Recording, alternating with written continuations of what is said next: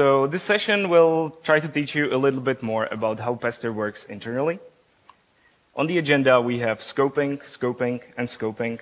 So I will talk a lot about how scoping works and what hoops Pester needs to jump through to make the testing work and seem seamless.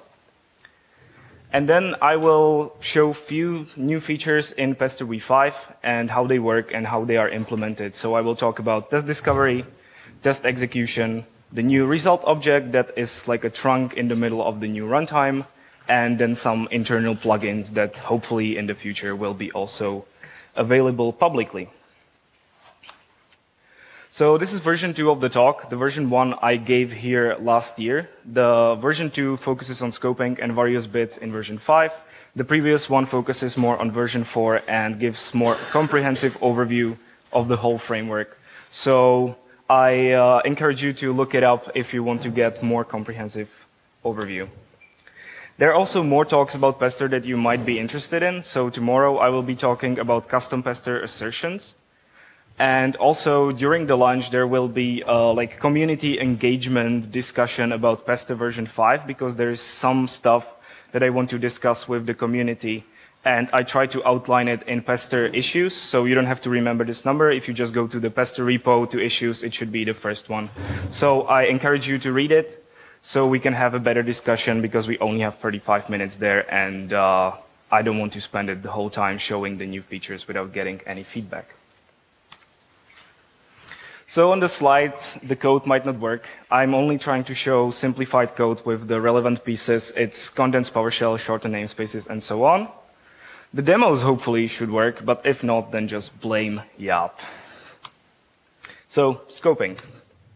In scoping is the hardest part of Pester to understand, at least to me, because it's the hardest one to see. It's just transparent. You cannot really see what's happening because it's all just script blocks and ampersands and dots. And so unless you develop Pester, there is little chance that you already have some experience with this, unless you do your own DSLs. And you probably never had to deal with it too much. You are on one side lucky, but on the other hand, you have a chance to learn something new today. So the overview for this part is that I will try to establish the baseline by repeating the basics that you probably already know. Then go to more advanced topics and then show you how we use them in Pester. So when we're talking about scope, we have to talk about two things. One of them is scope. Scope maintains the lifetime of your variables and functions and other stuff, but for me, only functions and variables are important. Some of the constructs in PowerShell define new scope and some of them don't. And then when scope ends, then the variables and functions defined in it will die with it. So that's something that you already know, I think. And there is also dynamic scoping, which means that the values that you defined in upper scopes will fall through and they will be available in the child scopes. That's also something that you know, but I will show you demos, of course. And then we have a session state. And session state is like a big bag that contains those scopes and all of the things that are associated with a single module. And if you are in a script, then you also have a session state. It just isn't linked to a module. It could be thought about like linked to anonymous module. So if we put it in a picture, then the big rectangles, the colorful ones, are the session states. And then inside of them, there are scopes. So normally the code runs in the scope 0. And if we introduce a new scope, then scope 0 will shift up, become a scope 1, and new scope 0 is created. Then when you define something inside of this scope and the scope ends, then scope 0 will be removed, the variables defined in it will be removed, and it will again shift downwards. It's difficult to describe, but you have experience with this already. So if we look at a typical Pester test, and from the point of view of a session state, then I have this module M, which defines a script scope variable A, which has value module M. Then I have function that's called getInternal, which is not published from the module, which just links to the script A variable. Then I have function getPublic, which just calls through to getInternal, and that one is public. So if we call getPublic, we should get module M. But we want to test it somehow, and we want to replace this getInternal function. So in the test here below, what we expect to happen is that when we call this mock that we call through this getPublic, we will get hello, and it will be the same as expected. So what needs to happen here is that because this is an internal function, then from Pester module, we need to reach into the module M and look at its internal state. And then we also need to define the mock there and make it stay in there. And then when we invoke the mock, we will go here inside of the module M. We will invoke the mock of the getInternal function. And we need to somehow reach back into the internal state of Pester, because that's where the behavior is defined, behavior being this script block right here. And then when we invoke the behavior in step 4, we need to make sure that this is executed inside of this session state, because we need to resolve the value to expected hello. So it's quite a lot of jumping around, and it's not very easy to do with like standard PowerShell, but I will show you how we do it. I also have to warn you, because I will most likely just say scope all the time instead of scope and session state, because I just think about them the same way. So if I say one scope deeper in the parent scope, I mean the scope, the thing that manages the lifetime of variables. And if I say module scope, caller scope, script scope, or test scope, I mean the session state in that place, so the whole bag. If you want to see a great talk on scoping in depth, then refer to Bruce Payette's talk from psconf.eu 2017. Okay, so now many scoping demos. So, as I said, some constructs in PowerShell define new scopes. So we have this function, it has this curly braces, and if I run this piece of code, we can see that the value here is still the original value. Why is this not zoomed up? Let me just fix that real quick. 14.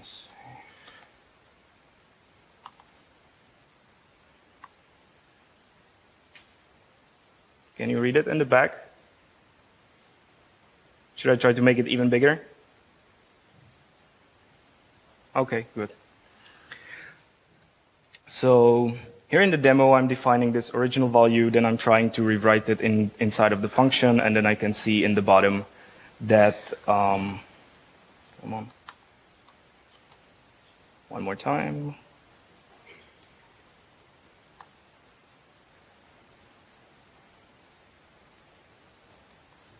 Okay. That the value A was not overwritten because we created a new scope using the function f. Now, if we do the same thing with a different construct, like an if, then we also have those curly braces, but they don't form a new scope. So if we take this action, it will overwrite the value A with new value. That's something that you already know, something that you probably use every day. Now, if we take the same idea and we apply it to script blocks, so I can define this script block that does the same thing as in the function or in the if, and then I can invoke it with ampersand, the invocation operator, and we get the same result. So the ampersand creates a new scope, and when I call the assignment to A inside of it, it won't overwrite the value of A, like with a function. And then if I do the same thing, but I use the dot instead, it will not run in a new scope, it will run in the same scope. And you already use this. You use this to import your files into your test scripts. So it's not very surprising. It will do the same thing as with if or try or for each. It just won't create a new scope and it will overwrite A. And this seems like a trivial thing, but it's useful to know when you want to invoke code that somebody gave you. And you want to either keep the variables or the functions in scope after it finishes, or you don't. So that's what you use to do it. And we also have this dynamic scoping, which you already also know. So I have this variable A and function E. And here inside of F and F, function F creates a new scope. I call those identifiers, and you can see that I get the values back because the values fall from the parent scope to the child scope, even though I did not define them here in function f. And with ampersand operator, totally the same idea. New scope, the values fall down, and you have them available. So to get this point across, I wrote this small function that's called countScope, which just looks for the error variable, and error variable is good for this because it's automatic, it's constant, so you cannot redefine it. And it's not defined as in all scopes. So it's always just here, And if you are here 5 scopes deep, then you just can check, is it here? No. Is it here? No. Is it here? No. And you just add to counter until you find error, the error variable. So that's exactly what I'm doing here. I'm just looking for it in the scope, which comes from 0, 1, 2, 3, 4, and upwards until I find error. And then I'm returning the value. I'm using 1 here because we already are in a function. So if we are in a function, then this is the scope that is before the function, and this is inside of the function. And so the error can never be here inside of the function because I didn't define it. So I'm just starting from here and going upwards. And for the same reason, I'm also removing 1 here because I'm in a function, so there is 1 more scope than I would expect. So if I run this, I can use it to count how deep I am. So here in the root, I count the scope and it becomes 0. Let me just push it up a bit.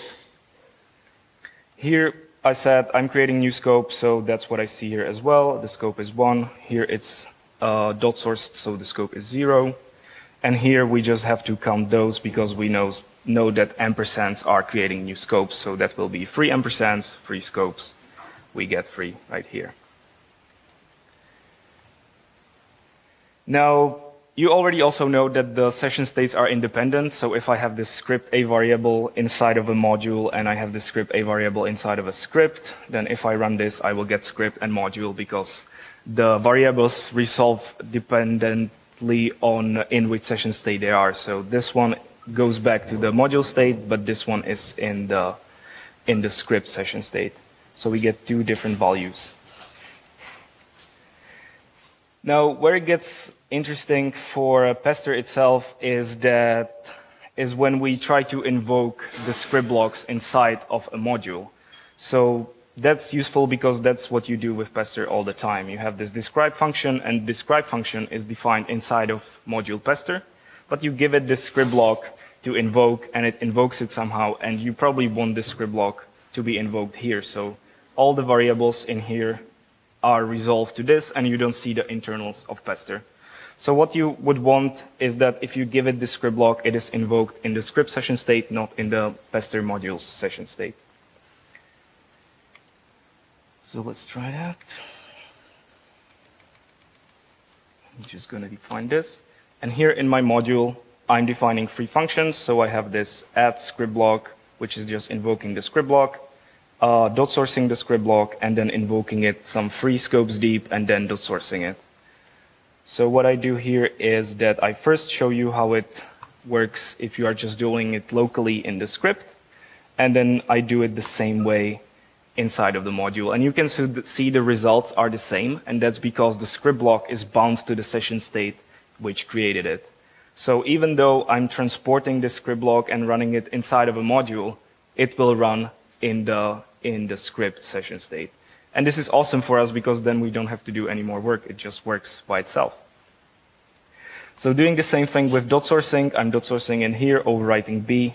I'm just going to restore the state and running the same thing.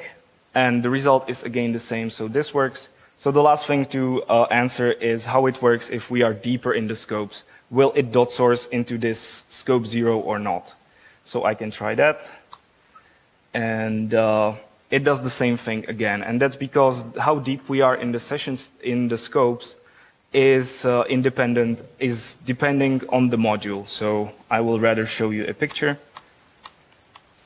So in the Pester, or in the module that I outlined, we are some 3 scopes deep, and then I jump back into the first session state and dot source it there, but there we are still in scope 0, so I can define the variable in there by dot sourcing the script block. And this is useful, for example, for defining functions like for mocks, or defining variables outside of your module, something like $matches if you have regex and so on. How we are on the time? 15, okay, great. Now, there are different ways to grab the session state, because as I said, the session state is the bag of all the variables and the functions. And you can do it by either using execution context.session state, and that shows you the current session state you are in. And also you can do this ps commandlet session state if you have commandlet binding. and that gives you the session state that is the session state of the caller, so the place that called this function. So if I define this module, and I look at the $ss, which is the session state coming from the script, you can see here in the module that there is none associated with it, so I know I'm in the script. If I do the $ssm, which is coming from the module m, you can see that module m here is defined as m. With ssc, which is the session state of the caller, so I am the caller, I'm calling the function from the script. You again get module that's not associated to anything, so that's the script session state. And if I use this SSP, SSP, and that's the session state of coming from module P, but inside of the module P, I'm calling the function. So I'm calling to the inside of module P, and from there I'm calling the function that gives me the session state of the caller. So what I should get is the session state of module P. And that's what I get. So let me just show you. So here I'm calling this function, and here from the insides of module P, I'm calling the other function that's grabbing the caller session state. So it depends on where you call it from. That's why it's called a caller session state. And just having access to the session state, we can do some cool things with it. So I can, for example, peek inside of module m and look at the value of variable a. So I can see it's module m. And I can do the same thing with this trick, where I'm grabbing the module object of module m, and then I'm using ampersand, the instance of the object module, and then the script block. So I'm again peeking inside of module m. Now this is where it starts to get interesting. So as I said, from inside of Pester, we need to define a mock in a different module, or we need to reach into it. And how we do this is by a trick that Dave White came up with. And that's that you have a session state, and session state has internal object that's called session state internal. And then you have a script block which also has internal object which is the same type. So if you take a session state and a script block and you move this internal session state to the other place, then you bound this script block to the other session state. So if you get a hold of the caller session state and you create a new script block, then you can bind it to the caller session state and do different stuff there. So this way you can grab the session state of a module and invoke code inside of it, and so on. So it enables us to jump in between any session state that we want. And in the code it looks like this is a bit of reflection, but what it actually does is just this. You get a session state, internal property inside of it, you grab the internal session state, and you have a script block which has session state internal. And you just assign it there, and that way you bind it. And that enables for a lot of cool things. So you can jump in between session states as you want, execute code wherever you want. This is kind of a long demo. I encourage you to go on, look at the code, and look at it for yourself. Because there is another thing that I want to show you. So if you define a mock, then you want to execute it inside of the module, but the module might be a bit malicious. Oh God, what? So I'm just gonna, no, this one. What is happening? Finally. So I have this module P, and this module is a bit malicious, and it just overrides write host and get command. And those things I need to be able to grab this get avocado function that I ultimately want to mock. So if I just implement it naively here in my module M, and I call get command from module broken, let's see what happens. So it just says, nope, nope, you're out of luck, because I'm using those functions that the user overwritten. Maybe he's just currently just mocking them, or he's trying to do some weird stuff. But I must not rely on the commandlets. I must not rely on PowerShell to resolve the commands for me. I need to provide them by myself. And so that's what I do here in the fixed version. So here I want to do some logging on the screen so I can see what's happening. I want to be able to turn off the logging and I'm grabbing the function object by using get command. And so how it's done in Pester is that we have this table that's called save commands, and inside of it we are putting the command objects that we resolve when the module is imported. So there is a long list of commands, and we are doing just get command, write host, and then we specify this will be a commandlet and it's coming from this module. So we are quite sure that we are getting the real command, not some mock. And then here I'm just grabbing the module and doing the same trick as before, just invoking it inside of the module. And because script blocks can take parameters, I can provide some parameters. So I have this param block to which I push this hash table, and then I'm just using it to safely invoke in the color scope, but invoke the references that I have back inside of Pester. So I can do this logging, and I can grab those commands. And I'm providing this as a hash table because this has much smaller footprint. In this case, it doesn't really matter because I'm creating a new scope. But if the user had a parameter or a variable and we overwritten it with this, then we wouldn't have access to everything. So we are trying to get non-conflicting names, and normally it would probably just say even Pester in the middle and so on. So we can make sure this doesn't make any conflict. If you would be .sourcing it, then you would remove the variable after yourself, so there is no junk left. And so here inside of the hash table, I'm both passing the command name and module name, but also reference to the get command that I grabbed before. But I'm not limited to just that.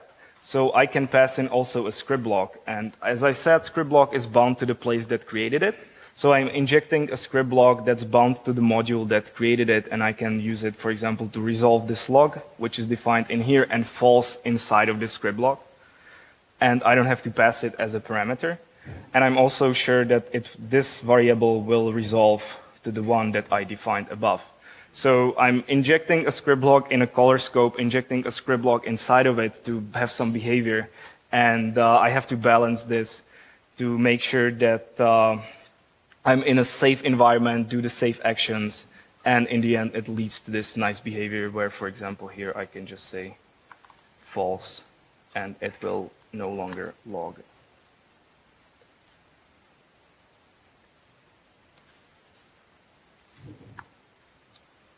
Okay. Are we past the 25-minute mark? 2 minutes. Okay, so last demo, which is in the same lane. So right now we were just trying to grab a function from the scope of some other module. But what if we define a mock? When we define a mock, we are defining a function that is in the caller scope. And so then the function doesn't have any way to call back inside of Pester module, because the functions that it needs to invoke are internal to Pester. So we have this like invoke mock that is internal to Pester, and we need to define a function that's outside of Pester, but we need to let this function to be able to call this function that's inside of Pester. But we don't want to publish it because it's not part of the public API. So one way to do it is to just publish it. That's how we did it in version 4.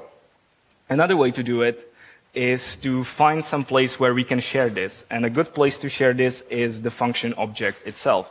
So when you define the function and then you call get command on it, you get the function object, and you have easy time accessing it both from the place that created the function and also from the function that is being called, because there you can use my invocation, my command, and you resolve to the same place. So if you take this function object and you add, for example, a mock property on it, then you can resolve it both from Pester and both from the function, and the data that you share, you can share a reference back to the internal function. So that's what I'm outlining here. I have this definition of a mock, so this is what will run when the mock is defined. And then I'm creating the function in a script scope so it's preserved. And I'm returning it back. So this returns an array of functions, so I'm just grabbing the first one because I only defined one. And so when this is invoked, it's first bound to the caller scope, so we invoke it in the caller scope. And it defines the function and outputs it outside. So now I have a reference. Yeah, now I have a reference to the function. And now I can attach the property to it. So that's what I do here. And so then when it's finally invoked, I can go inside of the function, resolve the reference to the mock, invoke it, and that will invoke the internal function of Pester, and I don't have to publish it. This is super difficult way to do it. When I was researching it for the conference, there's also a simpler way. You just create this script block, and then you take a script block that's bound to the mock scope, and you just define it outside. So you kind of dynamically define a function from a mock without exporting it in like the manifest. But this is what is in use right now. So let's just run it. So it works as a real mock. You have mock invoked.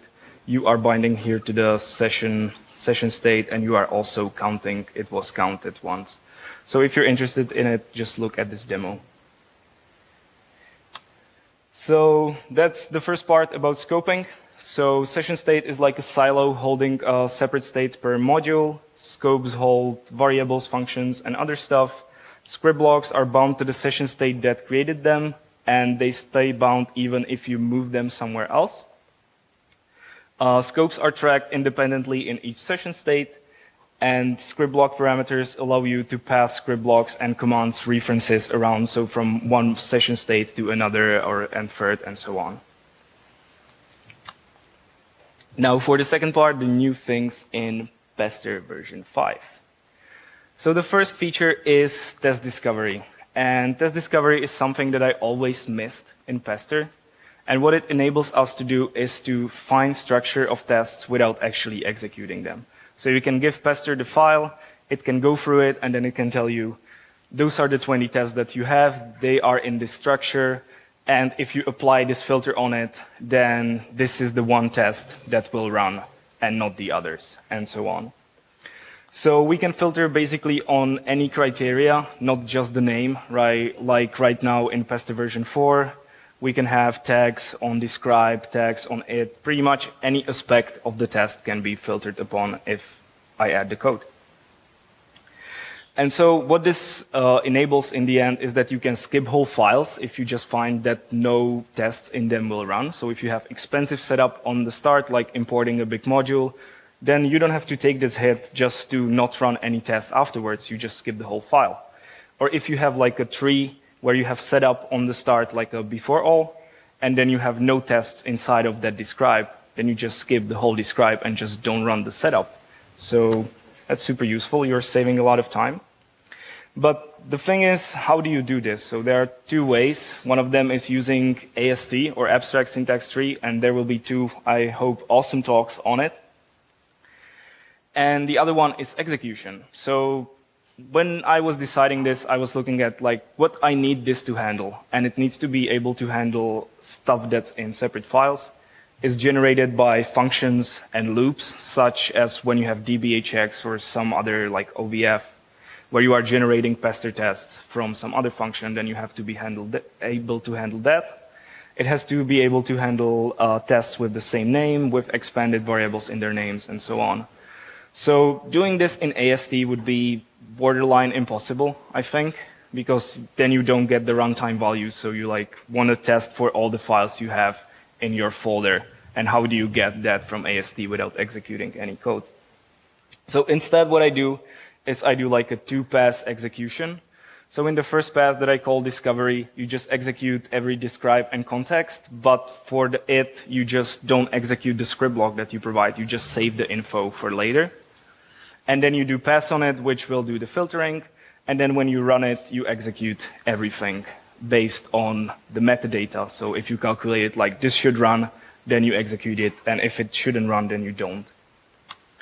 The downside is that all code must be in Pester controlled blocks, otherwise we cannot control the execution, which sounds like a terrible thing, but it's kind of just this kind of change. So instead of dot sourcing directly or putting your setups outside of before all, just put them inside of before all, and then it works. Well, yeah. So this is how it works internally. We have this result array with a current block and is discovery. And then I have describe, which checks, am I in the discovery mode or not? And if it is, then it saves the metadata into the results and in the current block. and then executes the body. So we can go down into the like a tree of describes, and then the function if it's in the discovery mode, it just saves the metadata. So a test like this would give us some metadata that would look like this. So we have a name, script block, tests, and so much more info. This is just very shortened to fit on the slide. And so we get this nice tree of what we have, but so far we didn't execute anything unless you've put code outside of Pester control blocks. So the upside here is run only what is needed, so much better filtering, you can do focusing of tests, and you can also have better UI integration because the tool can first scan the file, look what tests are there, and then you can select from like a graphical thing instead of running everything and then seeing the result. Downside is that there is longer time before the first test execution, so that's the whole idea of a pipeline, that you push stuff in it and you get the first items out sooner than if you would just do everything at the same time and then get the result at the end. It will still take the same time, but it seems faster to you because the first results came much faster than if you would do a bulk, and with this approach, that's a problem. And there is also no interactive mode yet in Pester version 5, so if you press F5, it will just throw an exception, but that will be fixed. So some quick demo. I have this discovery file. So here I have the first file that I want to show you, if it opens. And it looks like this. I have two tests, I have some setups, and one of the tests has a tag. So if I just run it first without specifying any tags, both of the tests run. You can also look here, I'm not sure if you can see it, but it says starting test discovery in one files, found two tests, and then the execution starts. And if I filter it out on the exclude tag, then you could also see that the tag is on the it and not on the describe, and it's not even top level describe. So it's already better.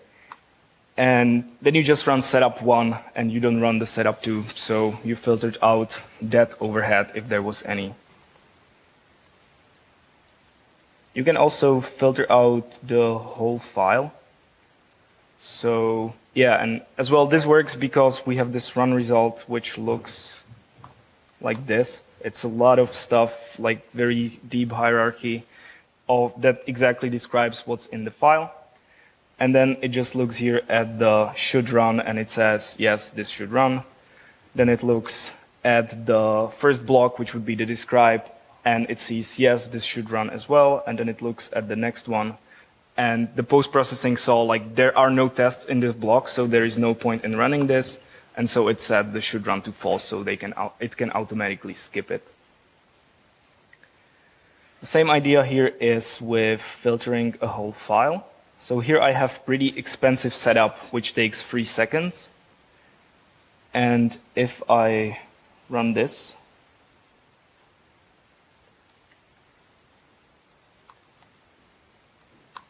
then it waits for 3 seconds and so on. And now if I filter the only test that was there, then in version 5 we would wait for 3 seconds and then we wouldn't execute anything. So instead of that, we see that this file doesn't include any test that will run, and so just the whole file is skipped. Again, with this setting to should run to false. And last thing in this is a focusing of test. So this is how the file looks like. So I have this file, I have just 2 tests in it. But if I wanted to debug this, I would set a breakpoint here and say there is some non-trivial setup. So you don't want to run it interactively, you want to run it through the file. So now I will hit the breakpoint as many times as, you know, the number of the tests that target this function. So what I can do is that I could go here and maybe set a tag and then put like a tag to the invoke. Or I can just use this focus parameter that can focus just this test, or it can focus the describe. So if I want to run just one test because I suspect there is a bug and I want to step through it, then I can do it this way. So let's see how it works. I'm just going to remove the breakpoint. Yeah, and it just run the single test. The other one was skipped. So it's only just a convenience thing, but it's super convenient when you have a file that has a lot of tests, like I have with tests for mock, for example, where I have 800 tests targeting the same function. Okay. Now test execution. Test execution is pretty much the same as before. We just need to look up the metadata so we know what should be skipped. The setups need to be invoked, but the main challenge is keeping the scoping correct. So for example, if you use before each in Pester version 4, then it will be scoped above and outside of the describe, so you are actually importing the variables in your script scope. So if you have something that depends on value to be set to something and then you run the test, then you might end up with the value set in the script scope and just, it won't be a repeatable run. So keeping the scoping correct is super difficult. And so this is kind of how it looks like. We just find the metadata, check if it should run, write some metadata about the run, like when it executed, if it executed, then if it passed, and so on. And then there is this invoke script block, which is at the heart of the whole new Pester, which gets a before each, gets a script block, that's the test, and gets a teardown. And it kind of looks like this. So I add another scope to make sure that this is isolated, and then I try to import before all. Then I add another scope, so if I have multiple tests running in succession, then they will be isolated from each other. And then in the same scope, I'm dot sourcing before each, dot sourcing test, and dot sourcing after each. So the variables defined inside of the test or inside of the before each can be overwritten. For example, I want to define like $file, create a file, and then in after each, I want to delete the file. So I want this file variable to be set to the value that was set inside of it block, which is not possible in version 4 unless you define it in the upper scope. And so this is the idea, but in reality, it looks more like this. So a lot of avoiding to overwriting other parameters. You have to be able to do multiple setups. So you have to be careful about not overwriting the stuff if you are dot sourcing it and so on. So this is the real face of the runtime. That's the only difficult part. But if you look at it, you remove the underscores, you remove the for eaches, it has totally the same structure as in this example. Then there's this result object, which is like a trunk running through the whole runtime. So in the previous version, there is just this test cases, and it's kind of aggregated and so on. But in the new version, everything is saved inside of the result object. So then you can like drill down inside it and you get one for each file. So then if you have parallel run, then you just put them together as an array, and then you post-process them. So in this run result, I'm looking at the first run result at the first block, and then the test number 3. And then I can get like a name, should run, executed, passed, the error record, and so on. A lot of stuff. So the motivation is to get like better hierarchy. So then when you write your code to process it, for example, to get a better dashboard or output that you want, then you can do it just by going through the object and to not do any assumptions about how you will use the data, but give you a lot of data. Let me just show you the object. Okay, so this one.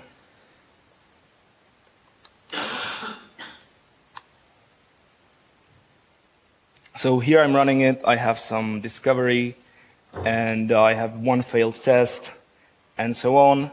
I also have some test cases, and then I have another describe with another test. So I can look at the run result, and here the first index is implied because that's how PowerShell works. So this is just easy way to do it instead of writing like 0 here. And so I can see that the whole file should run, so that's fine. It was executed, so I can also look at this should run but wasn't executed, what's happening there. I can look at the setup itself. I can look how many blocks were there, what's inside of the first block, what's its name. Then I can drill down to the test number 3 that failed, so I can see its name. I can see like the whole path to it. So like the describe D1, describe D11, and then the test I3. It should run, was executed, but it didn't pass. So here's the error record for it in the raw format. And here's how long it took to execute and so on. So it's a ton of raw data that you can use. Also, if I look at it, I can see that there is 6 tests inside of it, but here you can count just 5. So 0 to 4 is 5. That's because these test cases generate a test of their own. So then I have the name of the first one. I have like a sequential ID that can be also provided from the outside. And I have the data associated with that test. And here is the same. So this is the output of the test right now. It needs some refinement and so on, and you are welcome to comment on it. But the idea is to give you much better overview of what's there, what's the hierarchy, what the data are there, and there's like so much stuff that you can have. It's also linked in a way that the block links to the test and the test links back to the block. So if you want all tests, and you can just get all tests that you found, and then you can like go from the test up to the blocks instead of the other way around, which is much easier way to look at the results if you want to do a summary. Good, we still have time. So now a concept of plugins, that's also something that's really new. And the plugins are maybe a bit more low level than you would expect. So write screen is done as a plugin. Mock is also done as a plugin. Test drive and test registry. Pretty much everything that's not the main execution of the code is wrote as a plugin. And the idea here is that I want to decouple the execution from the additional behavior that I want to add on it. So I can do the scoping correctly in one place, and then I can just shove the script blocks into it to be called. And it's much easier for me to reorganize what happens where. And I can also implement one concern in one place. So I can have this plugin for writing screen. It's one file. It has some endpoints. And then I just plug it into the runtime, and it works fine. So plugin is just a collection of script blocks, and they are called at appropriate time within appropriate scope. And they get this $context right now, a variable that is pointing to the current block and current test, so they know where they are. And multiple plugins can be registered to the same step. And the setups are also called in the way that are provided, but the teardowns are reversed. So when you do write screen, test drive, mock, then you want to tear down mock, then test drive, then write screen. So it goes like that. So this is kind of how a mock looks like. It's just a PS object with, or in this case, a hash table with script blocks that you can provide to be run at appropriate time. And then this is how a mock actually looks like. So on each block setup start, don't click on it. On each block setup start, which is on the start of before each, I'm adding this context block plugin data mock, and inside of it I add this hash table that's available to save the data. And the same thing is happening for the start or the setup of each test. And then when I do teardown, then I just remove the hooks, which are the functions that are defined to enable the mocking. And the state is also available for the other functions through like the current test and current block. So they can be resolved even when you call mock, for example, and then you want to resolve where you are and so on. So this thing is like a big trunk in the middle of the runtime, and everybody writes stuff into it. So that also enables you to preserve the stuff even after the session is ended. So right now, if you do mocking in version 4, it will create a mock, it will finish with the block, it will throw it away, and you get no history whatsoever of what happened. So then you have to try to replicate it locally. You have to try to get the same setup as at your build servers or at Bright hosts, and try to like do the same thing again and hope it fails again. Or you get like a trail, a metadata that are stored in the object, and you can look at what happened. So in this last demo, I have this plugin which is really quick. And I'm just running this test, which defines this function f, defines this mock in before all, defines this mock for the same function in it, but then it has parameter filter. And then I'm just invoking the mock in a way that invokes this one, and then I invoke it in a way that invokes this mock, and then I'm just checking if it works. So the test passes, so I called it the correct amount of times, and then I can also call it an after all. And then when after the run I reach into the result object, I can still see all the data that were there. So the mock that was defined in block 0 is this, the history of the call, it was called once. I can see that those are the functions that were defined to enable the mocking. This is the behavior that was provided, so that's what you gave it through the script block. And inside of the test, I have the same thing, so I can look at the mock that was defined there. I can see it was called 2 times. It defined no new hook because the hook already existed. And the behavior looks like this, and it has a filter, and so on. So with preserving this in the later stages, we can also add logs. We can add AST rewriting that I'm working on with seemingly science. So you can get info about why your filter didn't pass, and so on. So putting all the stuff instead of throwing it away and putting it inside of the trunk, and then you can preserve it afterwards, will give you much better post-mortem of the test. And you can use it to debug your tests much more easily. So in summary, knowing your scopes and session states can help you make PowerShell behave the way you want. It's especially useful when you're dealing with DSLs. Then there is a lot of new stuff coming in Pester v5. Come discuss it tomorrow during lunch. You can also try it yourself. There is alpha version 4, I think, on PS Gallery. So you can just do install module Pester, allow pre-release, and force. And I also want to thank to all contributors and users of Pester. So that's it.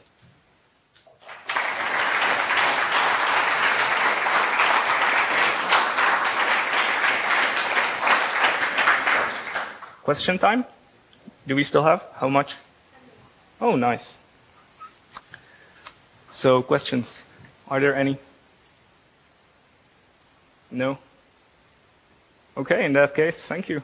Thank you for coming. Huh? Oh yeah, press the button if you like the session, please.